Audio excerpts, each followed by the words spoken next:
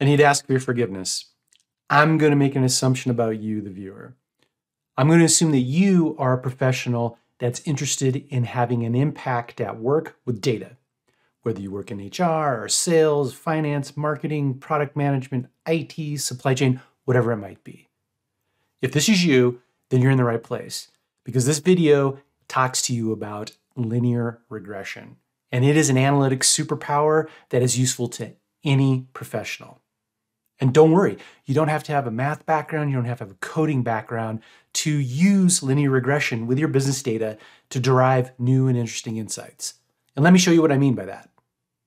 So here we are in one of my favorite tools for conducting linear regression analyses, trusty old Excel. And I'm using this tool in this video to emphasize a point.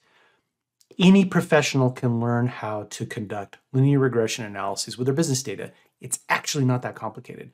I don't care if you've never coded before. I don't care if you've never taken any math courses, or maybe you don't remember your math courses from university. Doesn't matter. So in this particular hypothetical example, which by the way is drawn from my real world hands-on experience as an analytics professional, we're going to explore a scenario from digital marketing. So in the digital marketing world, there is a very popular idea, a very common hypothesis that if I spend money on one digital advertising platform simultaneously with another digital advertising platform, so like, for example, Google search ads and Facebook ads at the same time, they're like chocolate and peanut butter. They are better together. And that's what we're going to test out. Or as Jack Donaghy from 30 Rock might say, we're going to say if there's any synergy between these two things. So what we have here is some sample data. Each row is a city. So let's say we conducted a digital marketing campaign across 200 cities in the United States, and we spent money on Google ads. At the same time, we spent money on Facebook ads. These two columns of data represents that spend. And we've got the resulting sales from each one of those cities during the length of the marketing campaign. And lastly, we've got a column of data, which is simply the interaction of the Google spend and the Facebook spend. And if I just click on this, you can see here that is nothing more than these two numbers multiplied together. With that in place, I can use the analysis tool pack, which is an add-in in Excel to easily conduct a linear regression analysis. Let me go ahead and scroll over and you can see the results of that analysis.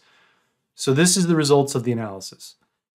And maybe to your eye, this looks a little nerdy, this looks a little complicated, but trust me, you can totally learn this. Any professional can learn how to conduct linear regression analyses and interpret this output to understand what's going on in the business.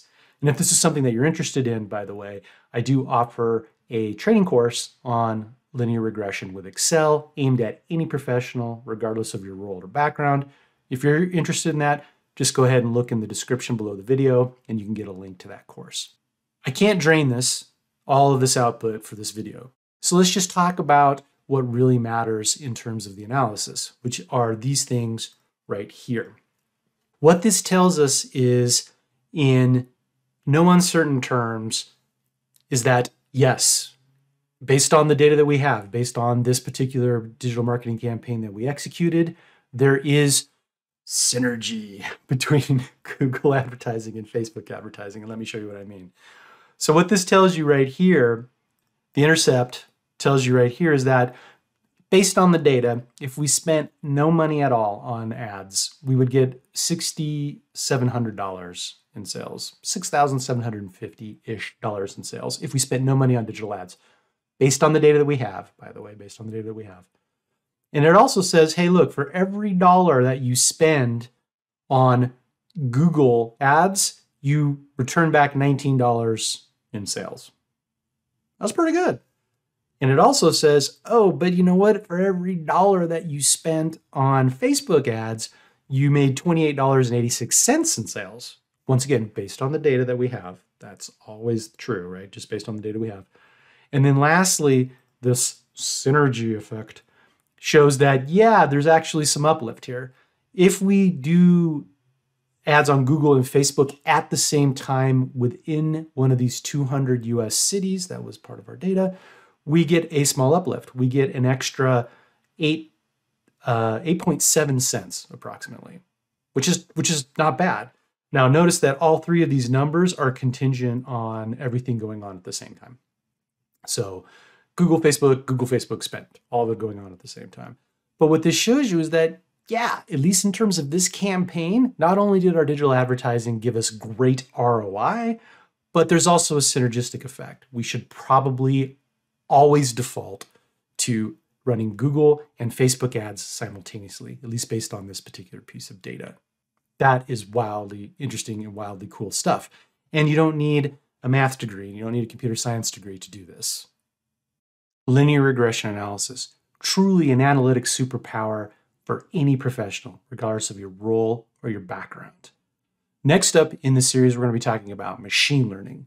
And don't freak out, just like linear regression, machine learning is a wildly useful analytic superpower for any professional. When that video is ready, it's going to show up either here or here. Until next time, please stay healthy, and I wish you very happy data sleuthing.